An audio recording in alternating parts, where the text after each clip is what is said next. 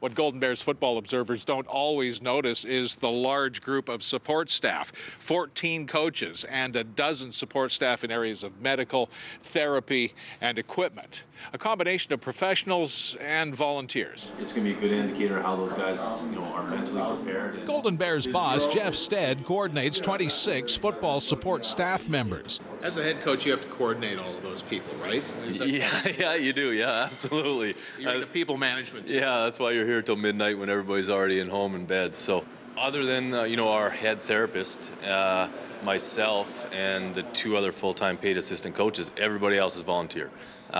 They make a decision to come here, work with the University of Alberta and specific programs, and in this case football, on their own time. Volunteers receive small honorariums for their continuous commitment to long hours.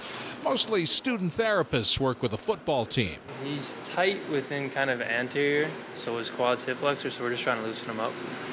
So just stretch it out. Yeah, basically. Most of our student therapists, obviously are a little bit more advanced because, football is one of the, sports that they want to be on because there's more dynamic injuries.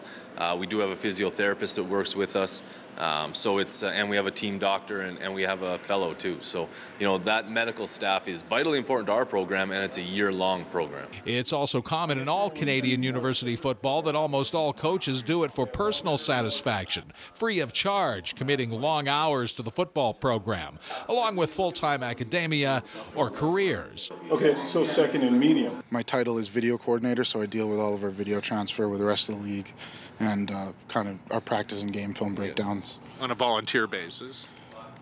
Sort of volunteer. It's a practicum, so I don't get paid, but it goes towards my degree.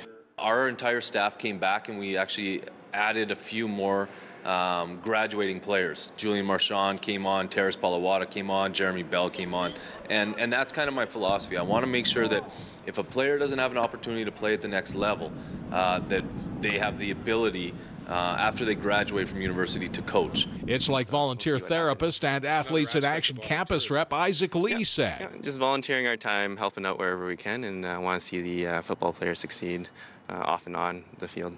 Tim Dancy, Shaw TV, Edmonton.